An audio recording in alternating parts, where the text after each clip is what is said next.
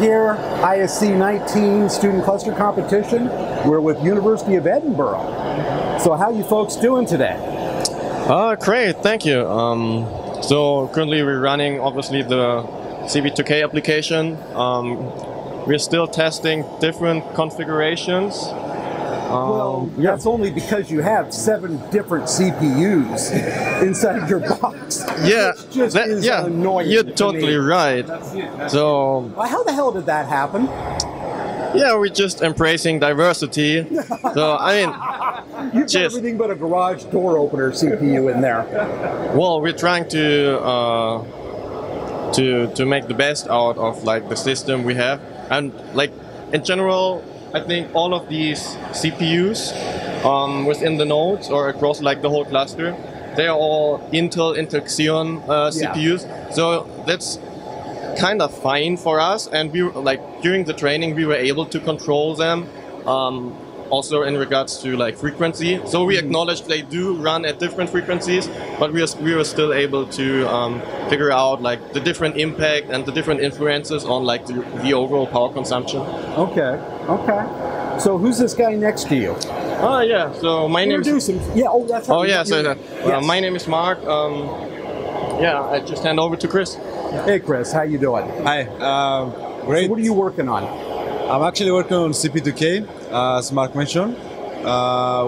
As he said, we're running some tests now because it's a bit challenging to tune for optimum performance.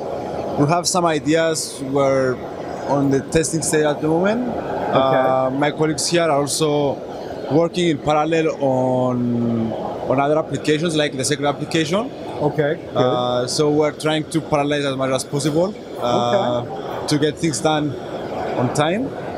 But yeah, that's seems to be going okay. For now, yeah. Hopefully it's gonna stay like that. Let's hope so. Let's hope of course. so. So who's this guy across the table? This guy is Jen. Let's talk to him. Hi, this is Jen. How are you? I'm good. What are you working on? I'm working on benchmarks. Yeah, HPCC, HPCG, and HPL. But I don't know if they told you. We're done with those. you can stop working on them because they were turned in yesterday. Okay, I'm working on now. Tell him. So he's still working on optimizing it?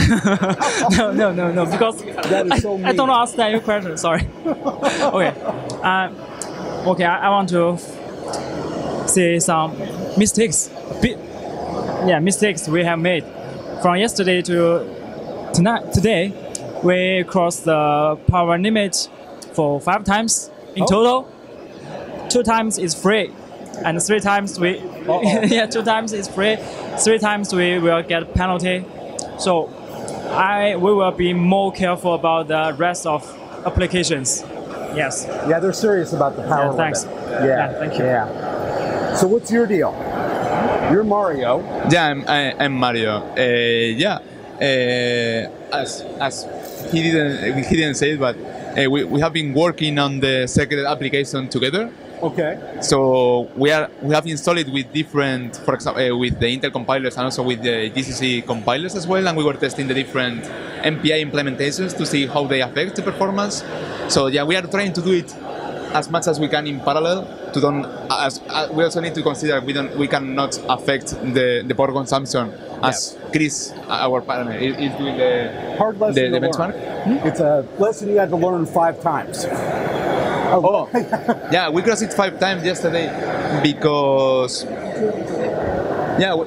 did the ones today. The one from today was the most embarrassing because we crossed it with just 10 watts.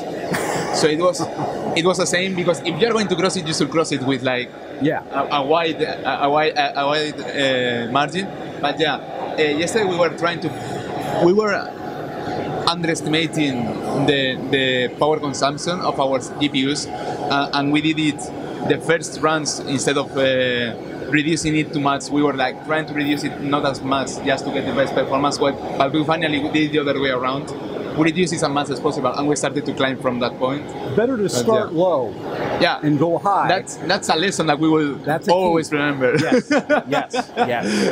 Well, thank you guys so much. I really appreciate thanks the time. to you. Thanks to you. Good luck. Cheers. And let me know if anything happens, and I'll be right back to document it. Okay. Thanks again.